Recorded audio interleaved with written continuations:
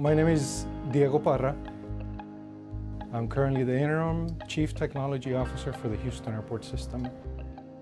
I think the coolest thing about my job is that I get to see firsthand the technology that is being developed.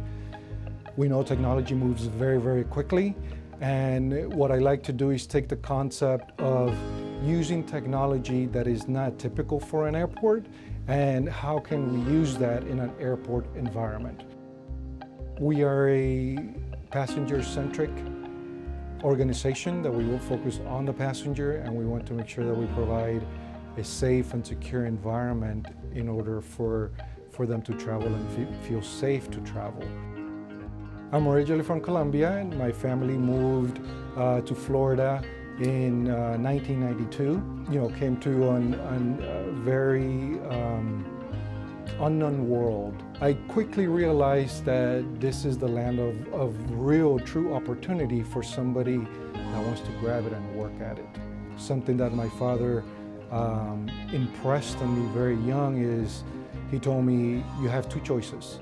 You can either go to school or you can go to school. Those are your two choices.